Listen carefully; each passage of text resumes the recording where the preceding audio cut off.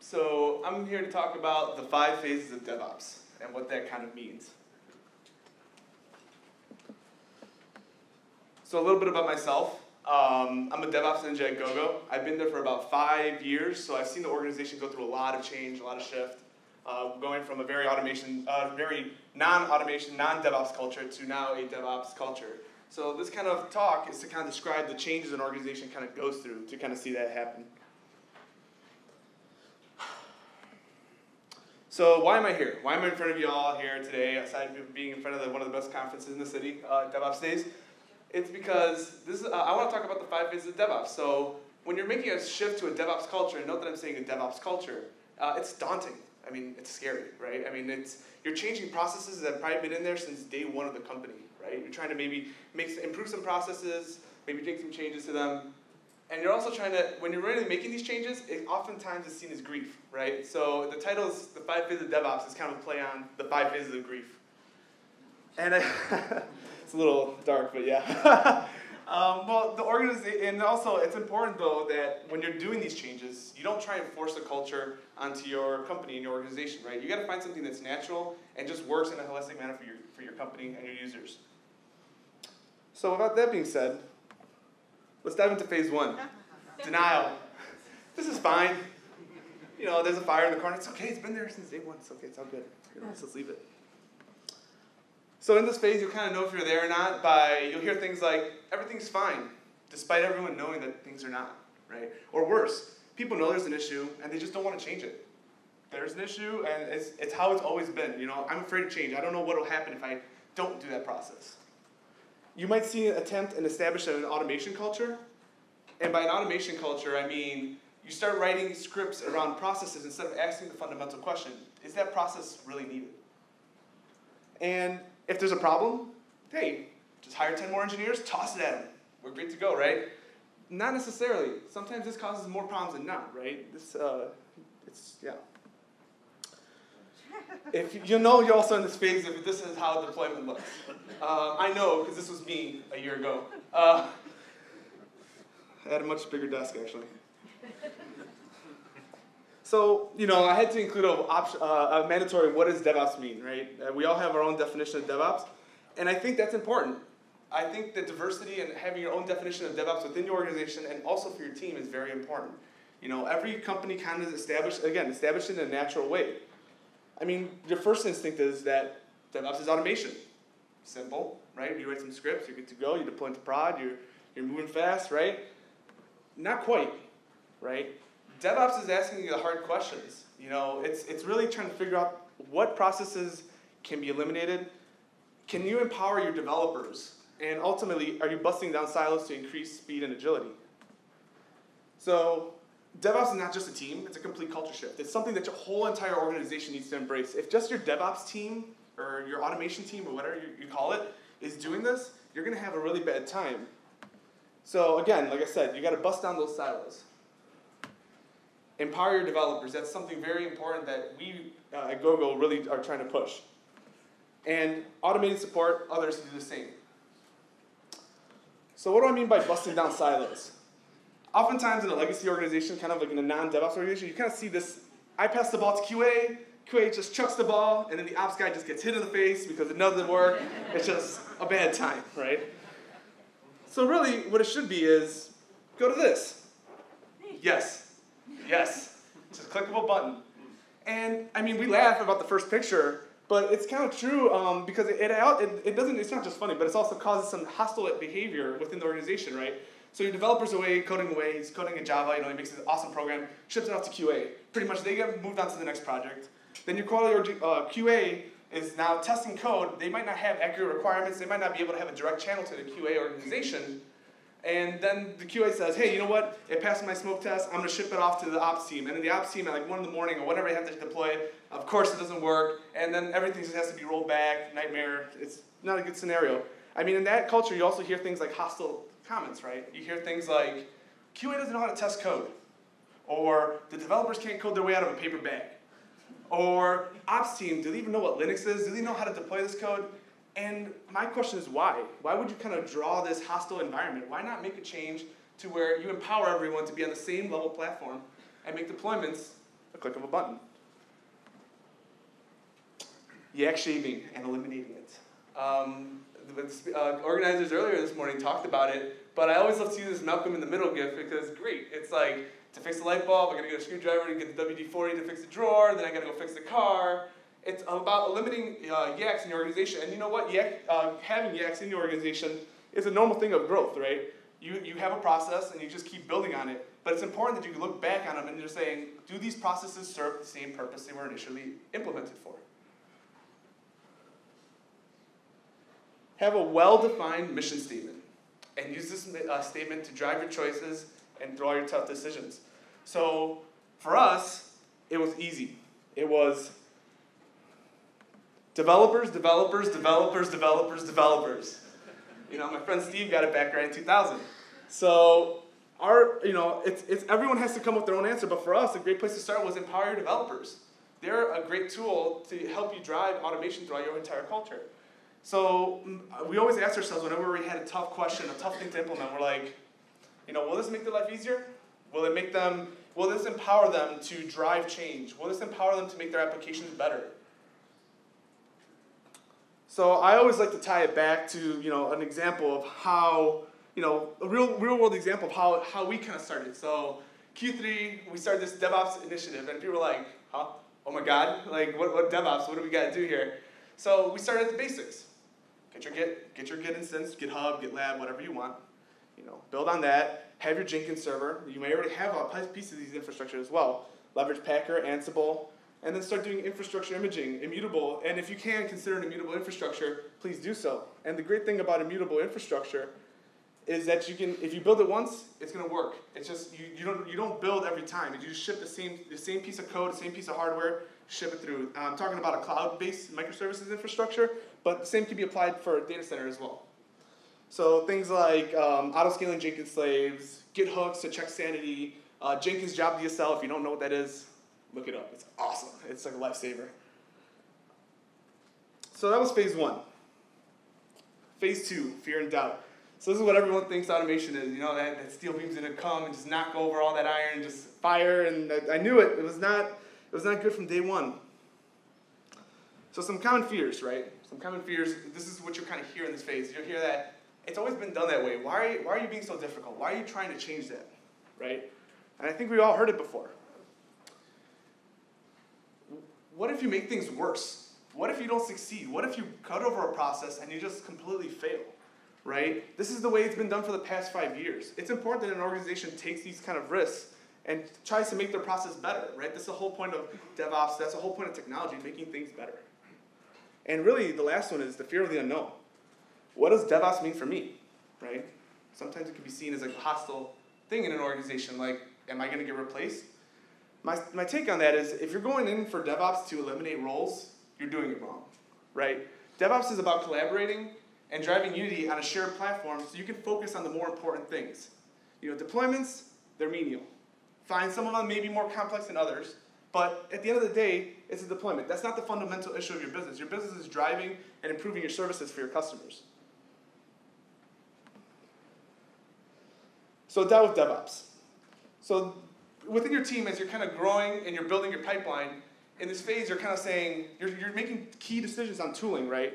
You're setting up your continuous integration, right? You got your infrastructure as code, all that Amazon, OpenStack, whatever have you. You're setting it all up. It's great. And during this phase, your DevOps team, you'll probably have questions like, hey, are we doing this right? It's like everything to the T. Is it perfect? I don't want to do this again. Is it going to be perfect? And are you 100% sure it's going to work? And you know what? The short answer? No, it's not perfect. And I'm sorry, it never will be.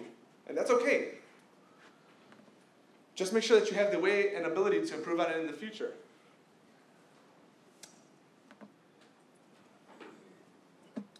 Start small and set standards. So when you're getting started, you're going to be very tempted to just take on all the projects in possibly your legacy data center or in the cloud and revamp them, right? Don't set yourself up for failure. Start small. Pick up that one project, succeed well on it, and start improving on it later on, right? So this is going to be things like take one project that may be your core business, or not maybe necessarily your core business, like an edge project. Figure out the kinks in your pipeline. This is going to be something that you've never had in your organization. It's brand new, right? You're going to have problems, early on especially. So with that being said, pick a small homogeneous base. So start off with your base operating system. You know, pick one. Just pick one. If you're a Windows shop, you got Windows. If you're a Linux shop, pick Fedora, Ubuntu, whatever. What's your favorite? Start small. Don't compromise on the standards you set. Early on, take a good hard look at your business. If 75% of your business is Java, does it really make sense to target 25% of your Node developers, right? Sure, you want to support them, but at the early on, you want to make sure that you have a platform that meets the needs of your core business. And some examples like that we ran into were, early on, we wanted to support all the base operating systems. We wanted to have nightly builds for them. We wanted to have all these great implementations for them. But really, we had to take a step back, and we asked our developers, so what do you want? Some of them, yeah, they had their preference because they wanted some benefits of the operating system, but those are really edge cases. Majority of the people said, does it have Java, and does it have Tomcat? All right, I'm good. I can deploy my war file on it. And again, I touched on it earlier, Java versus Java and JavaScript. Succeed well on one, and then go back and add your tooling later. Again, improve on the tooling in the future. Remember, these initial customers are going to be very skeptical of your process. They've never seen DevOps before. This might be their first interaction in DevOps culture, especially for us. 5 years ingrained doing a same manual deployment, it's hard to break down those walls. You're also building a trust bond with these developers, right? It's important that they kind of feel empowered that, hey, things are going to work, things are going to generally be better, and they're not going to suck like before. So the best way to determine issues in your tooling is honestly to deploy fast and deploy often, right? Making deploying the fastest part of your pipeline. So you can do that by making a click of the button. And this is empowering your developers, your quality engineering organization, your operations, or whatever person in the team to click that button, get reliable deployments, and more importantly, get reliable rollbacks. So remember that whatever tooling you do implement needs to be easier, needs to be faster, and needs to be more available and more reliable. Right? Just really, again, consider an immutable architecture. Infrastructure, deployments, your rollbacks. If you make your server no longer the sacred piece of infrastructure, you're reliably deploying that from dev to stage to prod. You're moving the same piece of code. So if it works once, it works everywhere. So some tooling that we used to kind of do this was, I think I mentioned it earlier. If you haven't heard of it, there's a tool, Spinnaker. It's a great open source tool. It's written primarily by Netflix early on, and then Google kind of got involved. Microsoft, I believe there's Pivotal, and some other companies are getting really ingrained and giving back on it. And the best part, it's open source. So if you find an issue, submit it back. With this, you got to get a robust API to create a pipeline for your infrastructure. You get manual judgment for all the people that need to do SOX auditing and all that stuff, and PCI auditing. You get an index of your applications, which I think is invaluable. What's actually deployed in my infrastructure. I challenge a lot of people to take a look and say, these apps are actually running, these are in dev, these are in stage. It just gives you an accurate view to see where your stuff is at. And and custom pipelines for each application. Some other things to consider is, leverage the tools that are great out there. There's a lot of DevOps people, I'm sure a lot of you have heard of a lot of these tools, Terraform, Vault, Consul, Vagrant. We love them, it's great. It's because they just work, and in the fact that they're open source, it just makes them that much better. So to kind of tie this all back, you see a part here where it says Asgard. Asgard was what came before Spinnaker. Don't use Asgard. Sample application, that's going to be your first, you're bringing on your application, you're setting up your production, you're migrating your first app over, you're setting up your tooling, all that stuff. You have your cloud trail, all that migration gold rush is what we call our mass upcoming of applications. But really, by the end of December for us, we had half of a dozen apps. May not seem like a lot, but when we say deploying, we mean DNS records, security groups, IAM, tagging, Slack notifications, a bunch of other stuff. Phase 3, compromise. Shut up and embrace DevOps. So in this phase, you're kind of asking, why does this specific process exist? Right? You're asking the question like, does the process still serve the same purpose? Maybe the reason it was implemented, the app is no longer in your infrastructure. Do you really need to keep doing that process? Is the process really required? Or is there something better? Like, is there a better tool? Or do you really need it? For us, was, does this process empower or impair my developers? If it impairs my developers, honestly, right now, for us, it was, all right, this is already a negative on our part. But then also considering that, does this process also increase my speed, or delay my speed to time to market? And does this help break down the silos that I talked about earlier? Or does this just keep perpetuating them? In this phase, you're also going to probably be evangelizing the concept of DevOps. So by evangelizing, I mean you're going to be explaining DevOps a lot. I mean, in DevOps conferences, we explain DevOps a lot. So you can only imagine explaining DevOps to non-technical people. What does DevOps mean? You know, a lot of people say buzzword, but not necessarily. It's really about explaining the key for success and things that like you use to, you know, you're early on. Drivers for success. So use metrics from your early applications you onboarded. So say like, hey, this app used to take 2 weeks to deploy. Now with the pipeline we have built, it takes 2 hours, right? So again, use those metrics in your favor. Explain the benefits of change, and improve support, right? DevOps doesn't necessarily mean ripping out process. It means improving the support for them.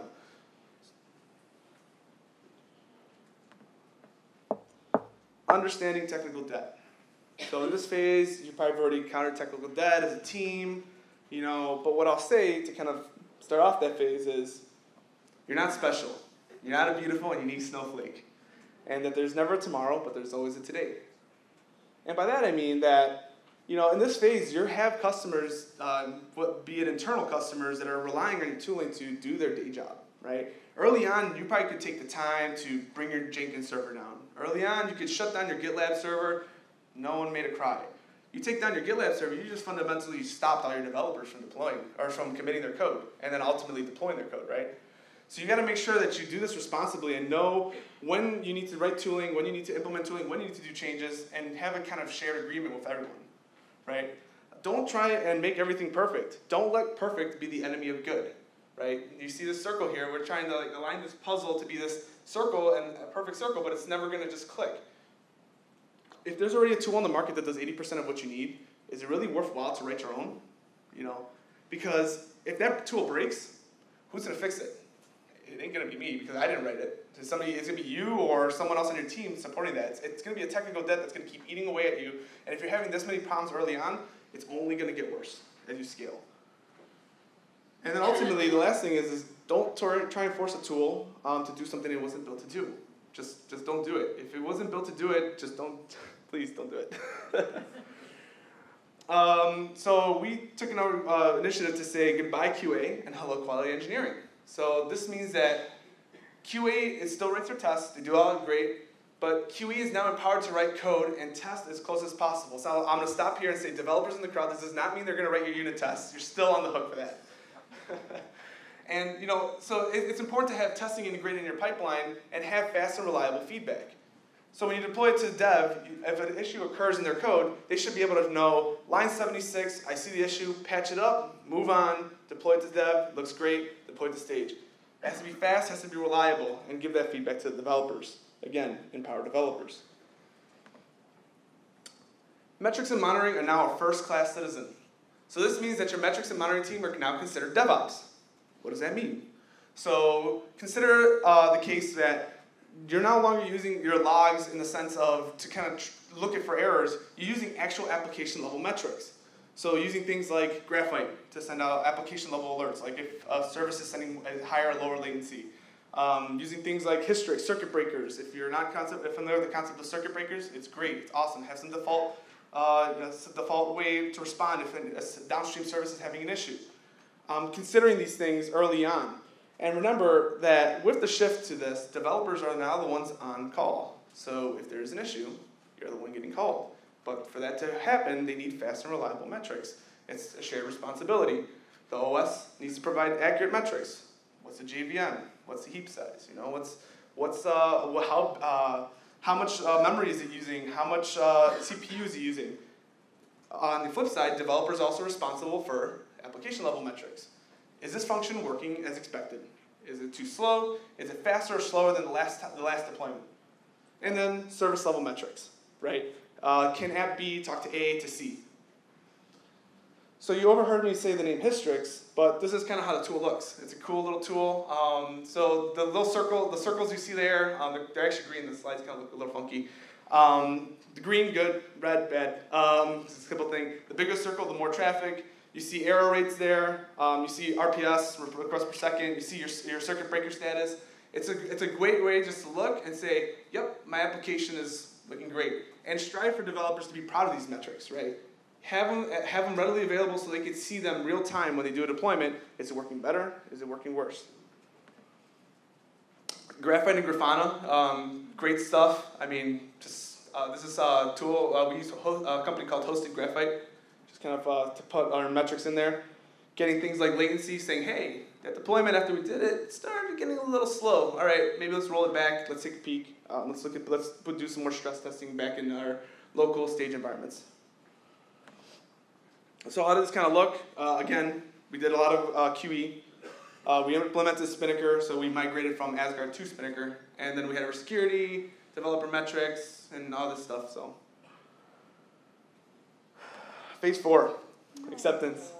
Yeah, I had to include a cat. I'm not a DevOps person if I don't have one. So people like us. They really like us. So at this phase, you're going to start hearing like educated conversations. If I ever educated conversations, I mean like, how do I make my code better? How do I make this implementation work for just more people than myself? You know, do I have circuit breakers when things go wrong? And do I have enough metrics? You know, can the organization see the status of the application and get fast, reliable information as to how the application is performing? At this phase, your early adopters are going to start seeing a net positive. They're going to start seeing that, hey, things are working, things are better. And keep in mind that these are going to be your champions moving forward, right? You can go to these guys and say, hey, how's the tooling? They're going to be the ones to provide you the accurate information, and you should listen to them when you're onboarding new applications. And at this phase, you're probably going to have a lot of customers, a lot of internal when I say customers, I mean developers wanting to get on your tooling. But you know what? If you did it right, a lot of it's going to be cookie cutter. Java Tomcat, move on. Java Tomcat, move on. Now, with that being said, there are going to be edge cases, and for that, it usually comes with the fun acronyms of security, PCI, SOX. A lot of this fun stuff that we spend our day jobs kind of trying to meet compliance for. So how does this kind of look in practice? Again, to tie it back, I got a metric that we did 395 manual deployments. This is like someone logging on the server, SCP the war file, restarting JBoss at the time, Wildfly now. So when we started to look at it, within a single, almost, well, not a quarter, but quarter's worth of time, we saw that we had 18 apps deployed to prod in the new pipeline, right? Okay. But the most impressive stat was that in this almost a single quarter, we almost did as many deployments as we did to prod in a whole year. And then keep in mind, this is our first iteration of it, so the hype is real, I guess. That's what you can kind of say, take away from that. So for us, within a quarter, we were already seeing benefits of this stuff. Some statistics, artifacts, a lot of it, a lot of logs, a lot of GitLab projects. Don't want to bore you guys too much with details.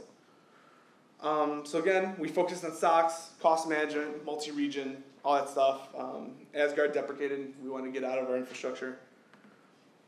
So phase 5, wait from repeat, right? Good stuff. We're here. Things are stable. That app engineer no longer needs to use iterm 2 of 12 concurrent terminal sessions to restart all nodes at once. And that app engineer is not the one up here talking to you guys today. Yeah, I had to kind of include that because my SVP said, you better own it. So, tossed it out there. Deployments are faster than ever. Things are working great. Developers are empowered to make their own changes, and they have fast and reliable feedback. Keep in mind that this phase is when developers say, it's taking too long. It's taking 10 minutes. Hey, I saw you last year. It took 2 weeks to get your app to prod, all right? Take a chill pill, all right? So that's it, right? I'm at my desk right now. This is probably me wearing my shades, feet up, drinking my beverage of choice. Then your SVP, I don't think he's in the crowd. Okay, so as my SVP kind of comes around and says, hey, do you want Docker? Do we have Docker support? Cost tooling?